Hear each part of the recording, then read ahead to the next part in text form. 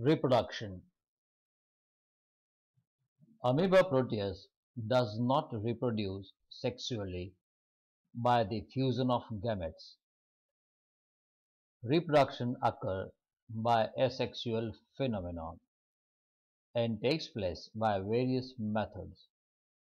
One of them is binary fission.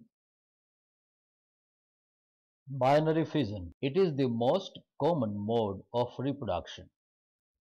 It results in the division of parent amoeba into two daughter amoebae.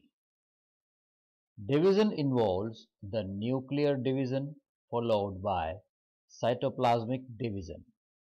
The animal divides by mitosis and involves the stages prophase, metaphase, anaphase, telophase, and finally cytokinesis. Prophase. During prophase, amoeba withdraws its pseudopodia and becomes almost rounded. Cytoplasm loses its transparency to a large degree and contractile vacuole disappears. The honeycomb-like lattice underneath nuclear membrane first fragments and then disappears. The nucleoli also disintegrate. A more than 500 very small chromosomes emerge in the central nucleoplasm. Metaphase. The metaphase is distinct by the arrangement of chromosomes at the equator region. Each chromosome splits longitudinally and becomes paired.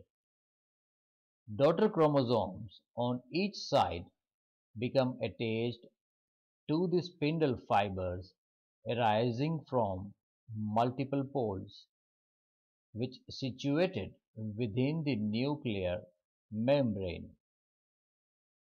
Anaphase. During the anaphase, daughter chromosome moves towards opposite poles, and constriction of nuclear membrane begins in the middle. Nuclear spindle, which was multipolar at metaphase, become unipolar at the end of metaphase. Telophase.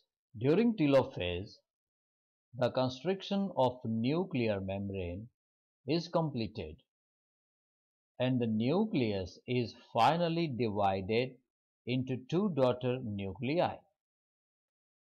In each daughter nucleus, the lattice is formed beneath of the nuclear membrane and the nuclei reappear. Cytokinesis. Cytokinesis is followed by the karyokinesis. Amoeba stretches